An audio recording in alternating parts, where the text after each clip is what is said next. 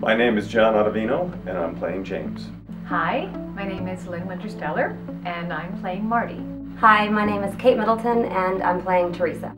Hi, my name is Charlotte May Husino, and I'm playing Lauren. Hi, my name is Danny McCarthy, and I'm playing Schultz in Circle Mirror Transformation. It's a transformation of 5 people. It's one of those plays that is truly like a love letter to the theater. Annie Baker is such a clever and amazing writer that she's been able to encapsulate such complex issues and ideas about human nature in such a simple structure as this adult drama class, and I just think the way she does it is brilliant and touching. It's a sweet story.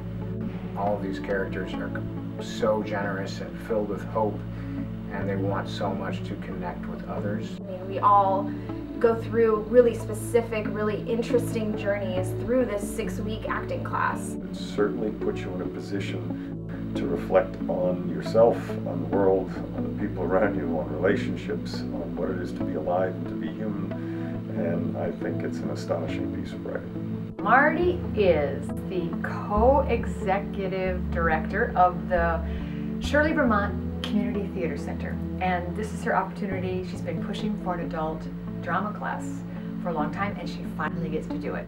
James is a very complicated fellow, but he comes to the class for a number of reasons. First, his wife is teaching him. Secondly, he is a guy who likes to have fun, and he thinks that this might be a possibility to have fun. Teresa is a really smart, sensitive woman that is truly on her own path to self-discovery, to figuring out who she is and what makes her tick and why she does some of the things that she does.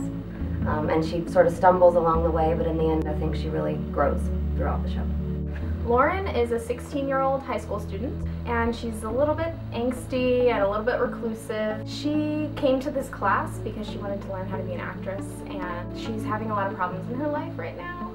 But I think that this class is exactly what she needed. Schultz is a very sweet man. He's a hopeless, romantic, lonely, sort of pathetic kind of guy, but in a very sweet way, who joins this class to connect with people because he's so desperately alone. But he has a huge heart. He's a really nice guy, so call him. Audiences will absolutely adore the show. It's so funny and so touching and so fun. You find yourself really, really caring about these 5 people that you've spent the last hour and a half with. We can all sort of relate to where they all are in their lives. They're all in totally different places, but we get them. It'll make you think. It'll make you go, wow.